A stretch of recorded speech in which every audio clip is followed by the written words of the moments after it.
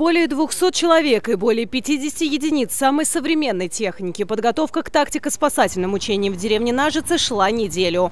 На выставке службы и ведомства представили свой арсенал вооружений. От дронов для разведки территории до автомобилей и автоцистерн. Будущие пожарные студенты Павлово-Посадского колледжа с интересом изучали полевой лагерь. В палатке на 10 человек только самое необходимое для жизни пожарного. Матрас, подушки, спальный мешок. Отдохнуть, поспать, набраться сил, чтобы дальше пойти работать с утра. Да, я готов, я уже работаю на слово «Пашспас» пожарным. Почему я выбрал такую профессию? Ну, потому что, не знаю, как-то люблю людям помогать и спасать их, если понадобится. Но главное действо развернулось на поле. Здесь проходила отработка взаимодействия всех ведомств при различных ЧП.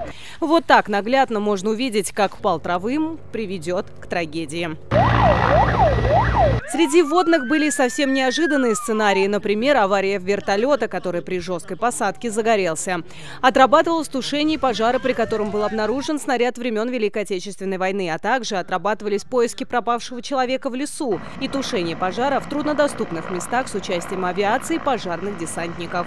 Каждый из отработанных элементов представляет свою и логику применения сил и средств. Как вы оцениваете, как все прошло? На высочайшем качественном уровне представлены все отработанные элементы. Московская область традиционно первой демонстрирует полную готовность к летнему пожароопасному периоду.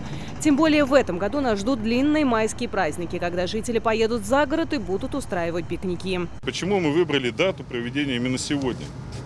У нас впереди большие майские праздники. Понятно, что люди с Москвы и с Московской области поедут на природу. Причина всех весенних пожаров – это человеческий фактор. Поэтому хотелось бы обратиться и к жителям, и к гостям, как столицы, так и Московской области, чтобы соблюдали требования пожарной безопасности.